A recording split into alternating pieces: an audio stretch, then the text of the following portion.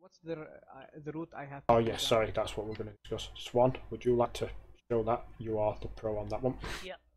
Clockwise. Okay.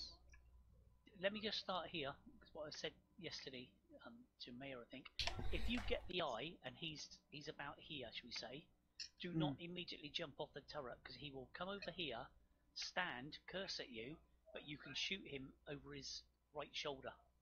Yes, and you might be able to get him down here. So don't immediately even if jump he's off. looking forward, I can still access his backpack. He'll slightly be to one side. The backpack's proud of his shoulder. You can get a shot on it. So don't immediately jump off just because you get the eye. If he's coming at you, obviously get off. And I would recommend when you get off, this is another little tip, come this side, because if you just stand here a minute, just stand there as if you're Boomer. If you cross him on that side, he will definitely hit. No, he will miss you. From if you cross him from this side, side, he will definitely get you. Now, no. Let me just take out the word definite. He may miss you if you jump at the right time. This side, he will almost definitely catch you. Anyway, so the route go is left.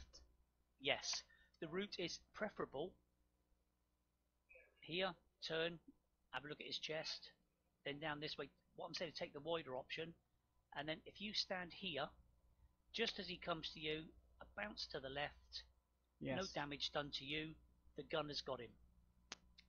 If his chest is up, yes, go on. So only shoot his chest when he's ready to. No, you shoot in the front chest whenever it's up.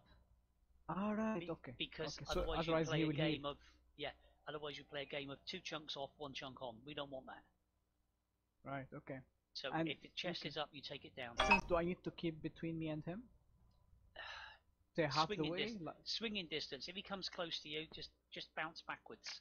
Right. If he's going to take a swing, and the same here. If his chest is up or you get the eye, if you just move into him a little bit, I don't mean get in to kiss. Let him try to give you a swing, and then you can bounce out the way, and that keeps him close to the turret. What you don't want to do is to be running down here, and he's too far away. He gets for far the turret. away. Yes.